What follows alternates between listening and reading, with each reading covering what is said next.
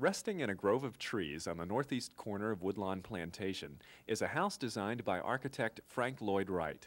Built in 1940 for the Pope family, it was rescued from demolition by its second owner, Marjorie Leighey. The Virginia Highway Department had been planning the interstate through Arlington County and Falls Church for a number of years. Finally, in the early part of 1963, the worst dreams came true that indeed the highway was moving. The house sat from that barrier back behind there, where the highway is running through where the house sat. Frank Lloyd Wright was the greatest American architect of the 20th century. He was also eccentric, opinionated, and devoted to the cause and the glory of modern architecture. He was a man of great genius, great inventiveness, introduced architectural theory, practiced architectural theory. This house is so different from anything that was being built in the 20s or 30s or 40s. Everything was masked. Here, a brick, if there's a brick on the outside, it's brick on the inside. When you're in the building, you sense that somebody has been thinking about everything you look at, and it's all tied together and coherent and comprehensive. And for an architect to walk inside it is a real delight. It's at one with the leaves and the trees and the sky. It brings the outdoors in, takes the indoors out. And literally living in it was living in a work of art.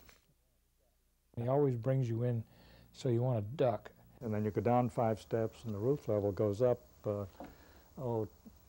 2 feet or 2.5 feet, and it's a great cathedral sense of relief and release and space. It's theater, and it's one of the nice things that architecture can do in life. The life within it is affected by the structure. I think our buildings and our surroundings affect us very deeply. One of his strongly held tenets was that good architecture and good quality housing should be available to a broader spectrum of the American public. And out of that came what we now today know as the Usonian House.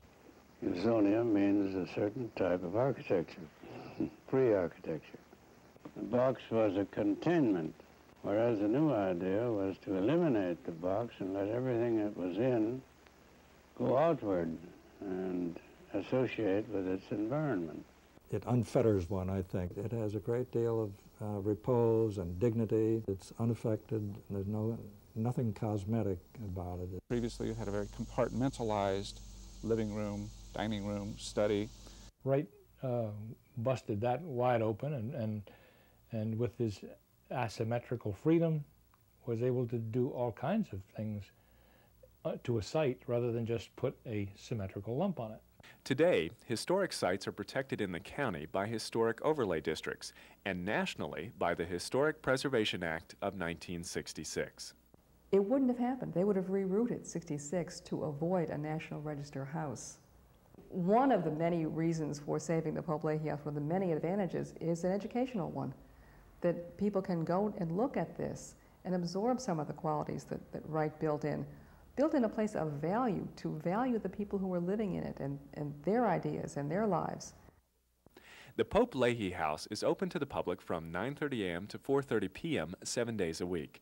For more information, call 780-4000.